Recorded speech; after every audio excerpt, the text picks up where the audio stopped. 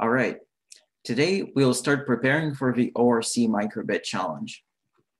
First things first, let's read the rules and see if it gives us an idea of what needs to be done to create a good project. To find the rules, go on the ORC website, challenges, microbit, then mixtape challenge, then mixtape challenge rules. For this challenge, you need to create a music player that must include at least 3 melodies with a different icon displayed on the LED display for each melody.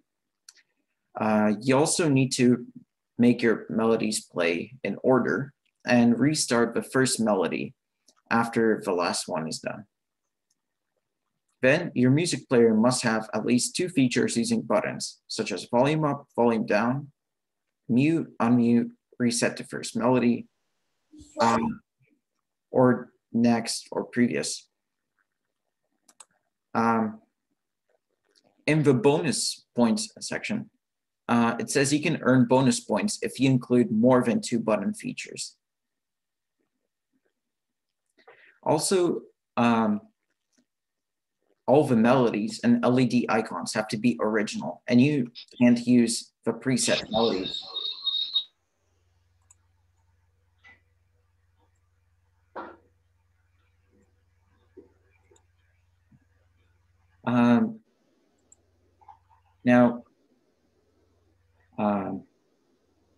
Now we can split the project into 3 main components. So the first one is we need to create at least 3 melodies, but I guess if you can create more, it'll increase your chances of winning. Create custom icons, and then create a program that will play melodies, display icons, and implement features. Today, we'll look at playing sounds and creating melodies on microbit. A microbit offers several options to do that, and they're all in the music tab here. So here we can play a melody with a set amount of tones with a certain tempo. Here we can play certain tones, change the volume, change the tempo, and here we can play default melodies and default sounds, which we unfortunately cannot do just because of the challenge rules. So one of the options to play music on microbit is using a group of functions called tone. So these here. And with a play tone block, we can play a tone of a specific frequency for a specific duration. So here, let's just create an event handler for the A button. And so when the A button is pressed, it'll play this tone. This is what it sounds like.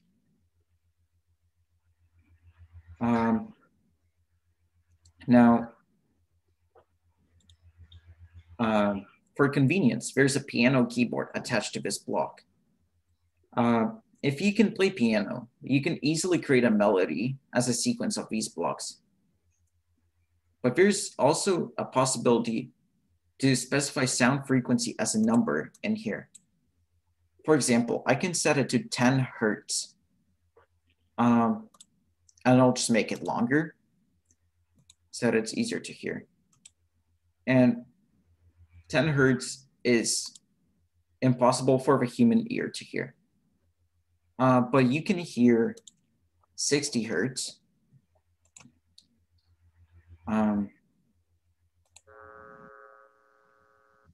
Like so.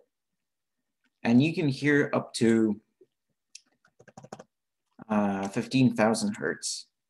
And I'll just reduce the length just because it's very high pitched. Yeah. But something like 1,000 Hertz will probably be easier for people to hear.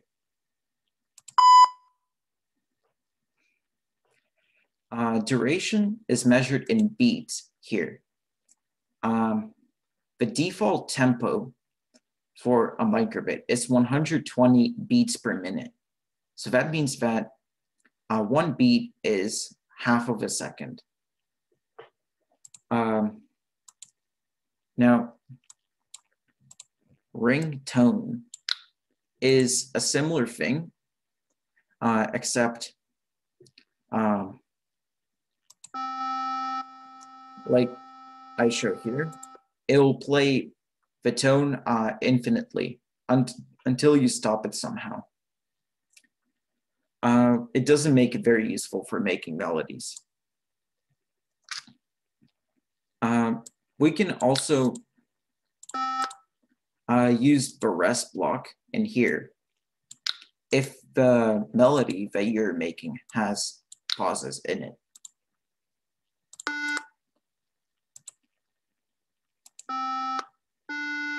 So as you can see here, it stopped for 1 beat before playing the next tone. Now let's program microbit to play a part of a song using this way. So what I'm going to do is I'm going to be making a song using these blocks. And as I'm making it, try and guess what song I'm trying to make.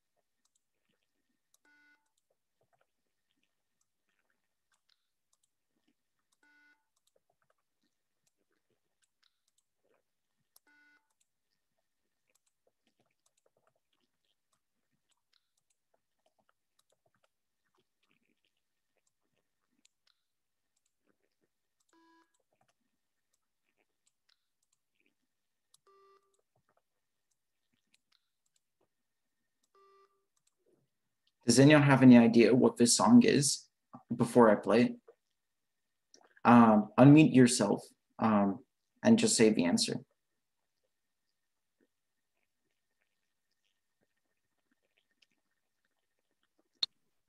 Mary had a little lamb. Yes, correct. So this is what it sounds like.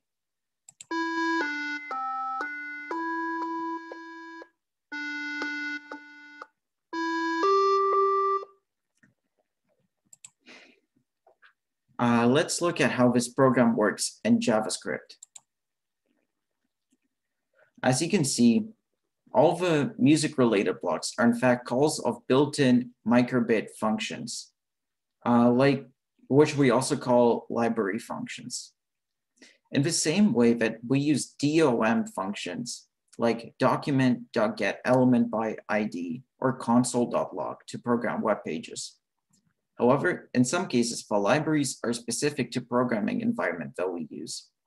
It means that we cannot use microbit functions in web pages or DOM functions in microbit. However, standard JavaScript commands like if-else blocks or while and for loops are the same in web pages and microbit. There's also a number of mathematical array and string functions that work in microbit and web pages the same way. You can also see here that the function uses the numeric value of a frequency as an input. Beat fraction is an enumerator, such as icon that we discussed last time. Also, JavaScript allows you to easily save your program. You can just select everything on the screen using Ctrl-A, then copy to the clipboard using Ctrl-C, and then paste your code into a text editor using Ctrl-V, and then save the program on your computer. Now let's see what else is available in the Music tab.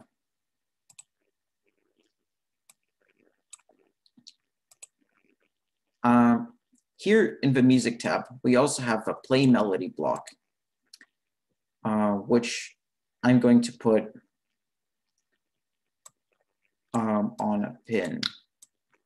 So when pin 0 is pressed, it will activate it. But the play melody block has this melody editor here.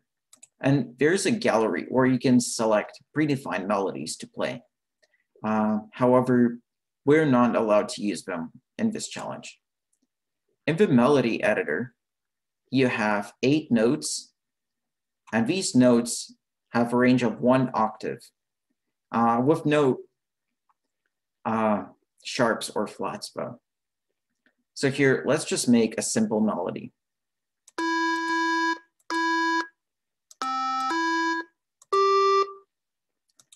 Does anyone know what this melody is?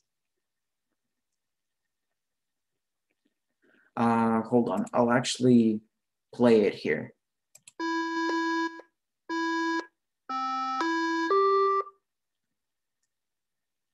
Still no? Here in the melody block, we can also change the tempo.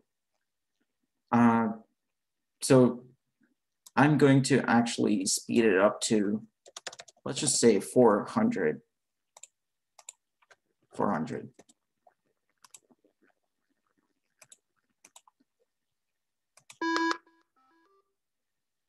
Do you guys recognize the melody now?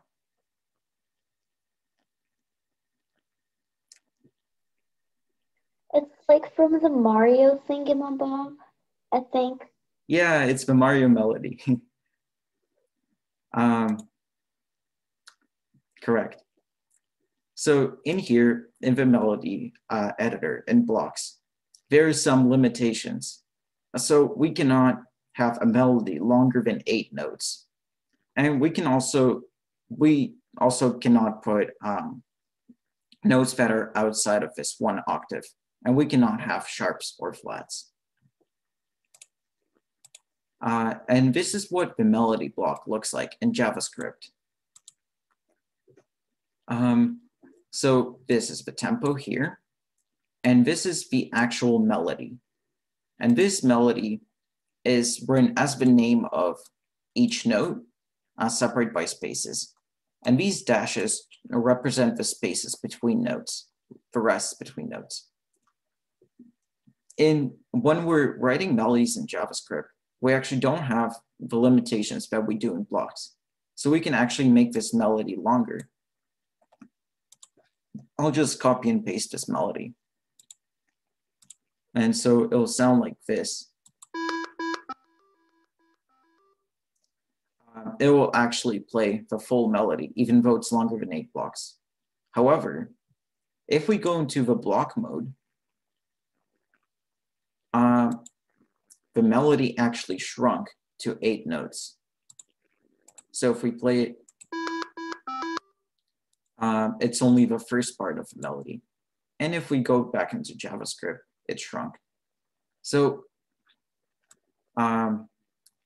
if you're writing your melody in JavaScript, I recommend, I strongly suggest that you copy your melody and paste it in some sort of text editor so that after the melody is shrunk in the block mode, you can easily restore it back in JavaScript. Now, in JavaScript, we can also put notes from different octaves. So for example, I'll just add a few rests here. And then I'll put this note here.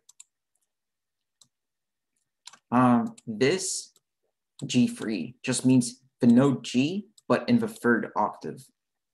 All of these notes, by default, if you don't have a number beside them, are in the 4th octave. But since here we specified that we want it to be in the 3rd octave, it will play G in the 3rd octave. So it will sound like this now.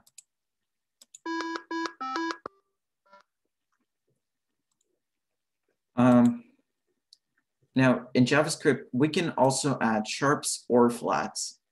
So I'll make all of these nodes sharp. For example, like so. And now, when we play the melody, it will actually be a semitone higher.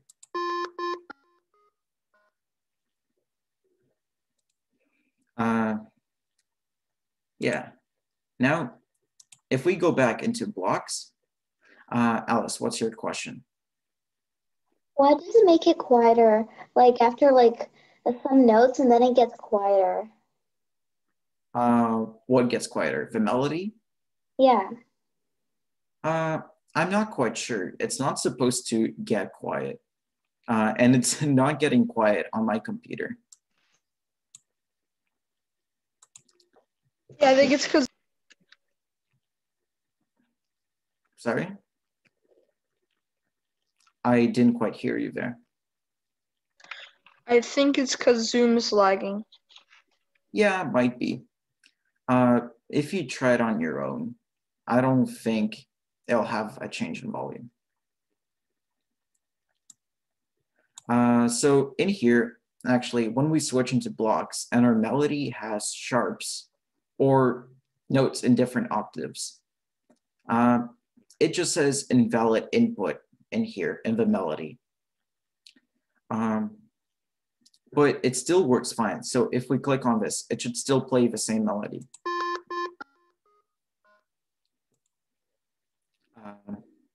And the melody does not shrink either. Now, in terms of other blocks in here, the set volume block changes the sound volume, and the volume here is specified in a range from 0 to 255. You may remember that we set the RGB color intensity in the same range in our web projects. Changing volume is one of those features that is required for this challenge. It can be implemented in a similar way as we change color in the web page. So here I'm going to add another event handler. And so when the logo is pressed, it will set the volume to 19. Now we'll play our melody. And if we click this, it will become quiet. Also, another thing that I forgot to show you guys about the melody is that with this melody here in JavaScript, we can actually take sheet music and then write all the notes from sheet music in here in this string. So here, I'll quickly delete this melody and set the tempo to 200. And here is the sheet music for Jingle Bells. Do you guys see it? Okay, good. So let's start writing the melody for the right-hand part. Now, this note is a D, so we're going to write D, then B, then A, G. And now in here, this is a dotted half note. And a dotted half note is actually worth 3 beats. So we can just write 3 Ds. However, when writing melodies here in JavaScript, you actually have the option to set the duration of each note. So instead of writing 3 Ds, we can just write a semicolon and then the length of the note.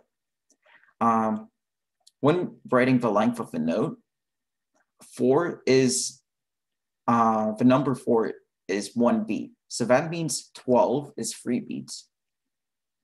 Now Now the next two notes are also D, but they are eighth notes. So they're half of a quarter note. And so we need the duration to be 2.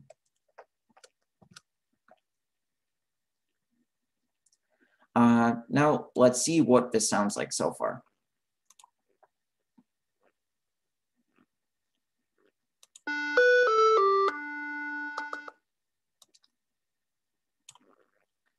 All right, let's continue. Next is another D, and it's a quarter note.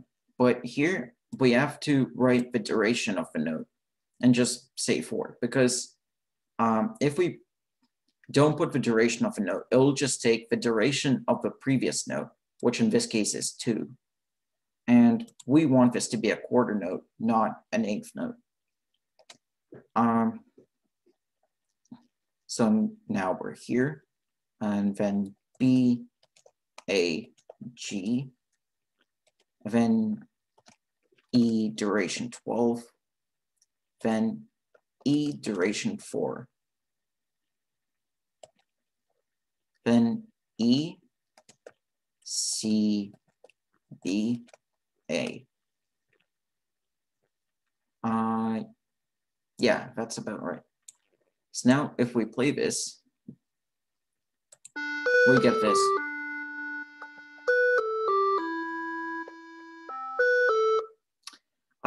This didn't sound quite right.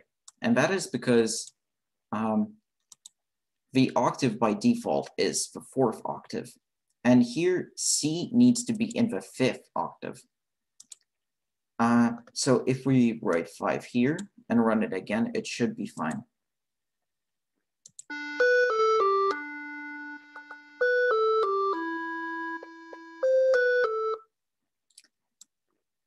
Yeah, it sounds better now. Now let's continue writing. So here we have F. F duration 12 because it's 3 quarter notes. And then F duration 4. Now let's run this and see what happens.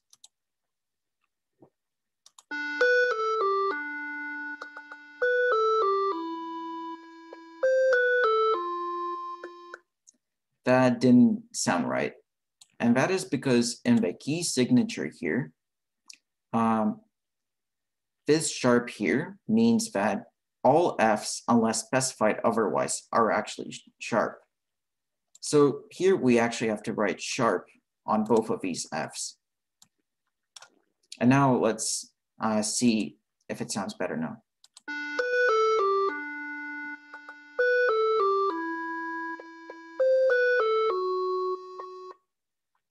Yeah, so now it sounded much better. Actually, my sister and I wrote the entire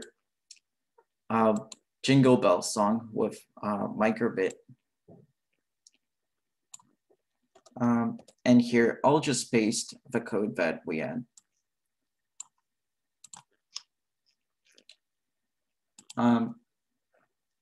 For this melody, though, that we created, we actually didn't know that you could change the duration of the notes. So we, as you can see here, we kept on repeating the same note over and over again. And this melody is actually pretty long. But here's what it sounds like.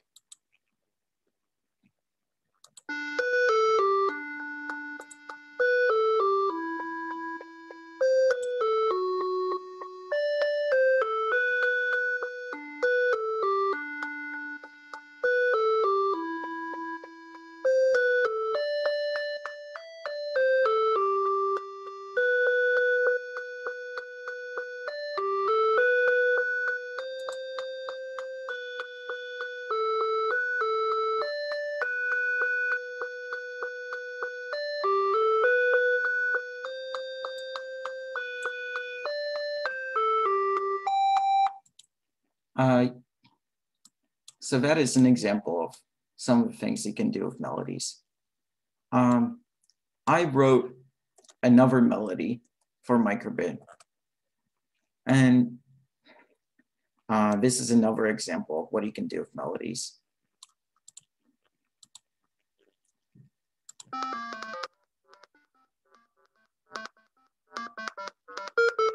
Does anyone recognize this song? Coffin dance? Yes.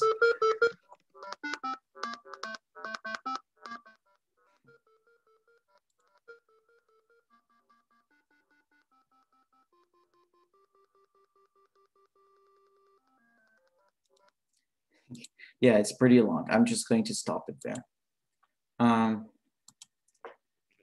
So going back into blocks, this is still an invalid input.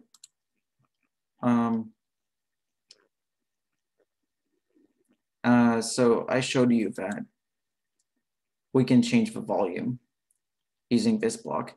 So I'll demonstrate again. If we click the logo, this will make it a lot quieter because we're setting the volume to 19. However, there's also this volume oval block, which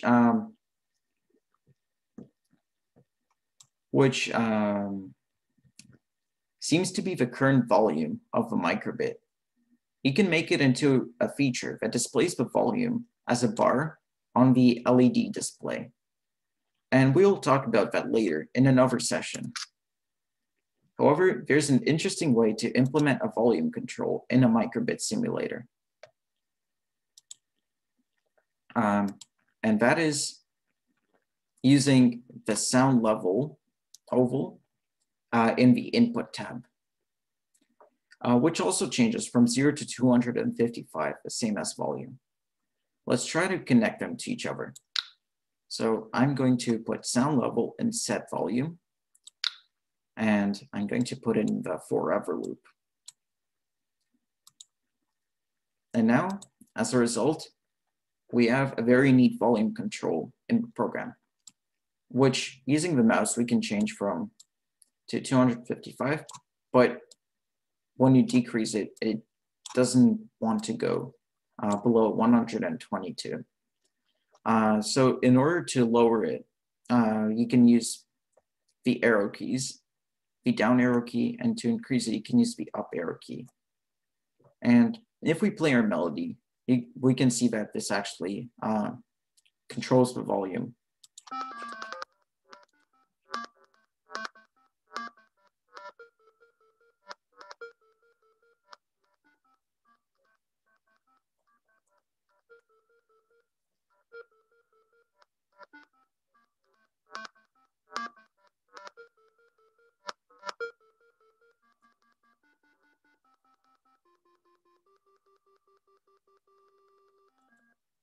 Yeah, that is probably all that I want to explain to you today.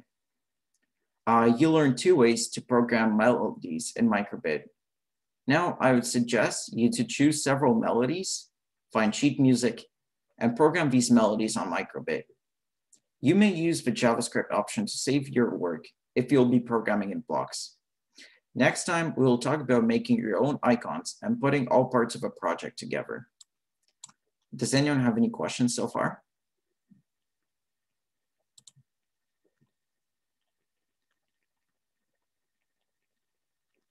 Okay, then that's it for today.